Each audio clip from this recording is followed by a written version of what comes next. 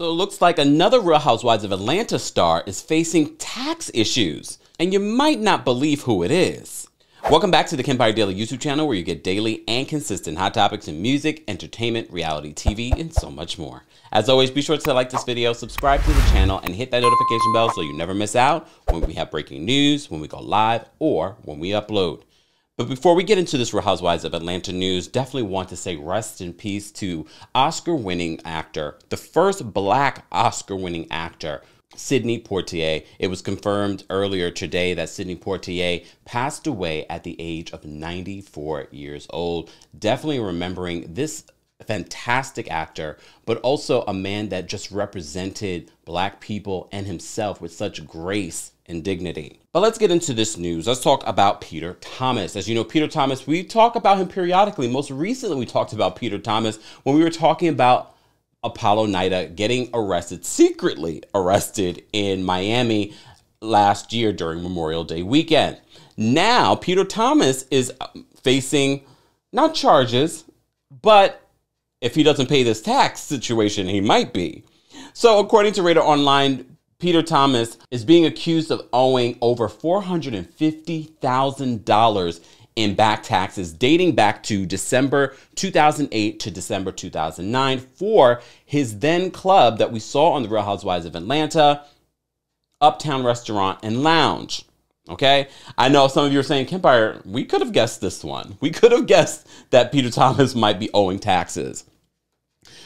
Okay, but let's get into what the court documents are saying. So according to court documents obtained by Radar, the IRS is accusing Peter Thomas of owing money related to his former Uptown Restaurant and Lounge, Uptown Restaurant and Lounge.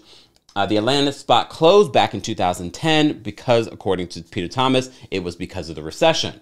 It appears the government was just getting around to this because they filed that he owed this amount of money over the summer.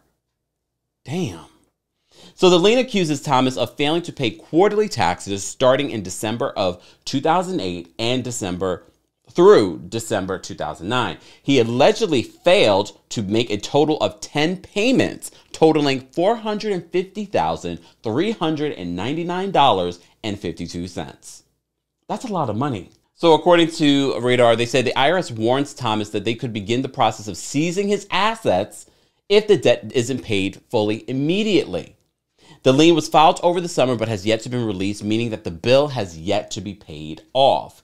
And honestly, I don't see Peter Thomas paying this bill off quickly. If anything, though, he should be in contact with them about a payment plan. So as you know, since he closed his restaurant in 2010, he's opened multiple other restaurants. And this is not the first time Peter Thomas has owned businesses and restaurants. He's been in this nightlife and restaurant scene for many, many years. So I'm sure he's probably closed and opened multiple restaurants since then. And he has opened a restaurant in North Carolina and most recently a bar one in Miami. When we talked about Candy and her tax issues, we said Candy could pay that off. There's no worry. But Candy, I think, totaled like over $20,000. This isn't $450,000. This is almost $500,000 that Peter Thomas, who I don't know how much Peter Thomas has in the bank, but I don't see Peter Thomas being able to pay this off easily. If this was Candy, even at $450,000, I would say Candy would be able to pay this off. I don't know about Peter. And the fact that Peter got this notice over the summer and has not been in the works of resolving it, it's not good. It's not good. So you also may recall that Peter and Cynthia, just last year, she was suing him in court for money that he was supposed to pay her back. He was supposed to pay her back a $170,000 loan. Well, that was quietly dismissed from court. So we've heard multiple reports from Peter that they had an agreement, whatever it may be. They must have figured that out offline. But back in 2008, Cynthia was still married to Peter. And I believe she also invested in Uptown Restaurant. So is she technically liable also to be paying for this money? No mention of her in these court documents or whether or not she owes anything. This is all solely on Peter Thomas. But this kind of reminds me of the whole Pastor Jamal situation where he owes almost $1 million in back taxes allegedly, and that last year, one of those years, he was still married to Giselle, but Giselle says she's not worried. She's fine. But is Cynthia fine? Is Cynthia Bailey going to be caught up in this mess too? I hope not, because I don't want that for Cynthia. I do not want that for Cynthia. But Peter, go pay your taxes or figure out a payment plan.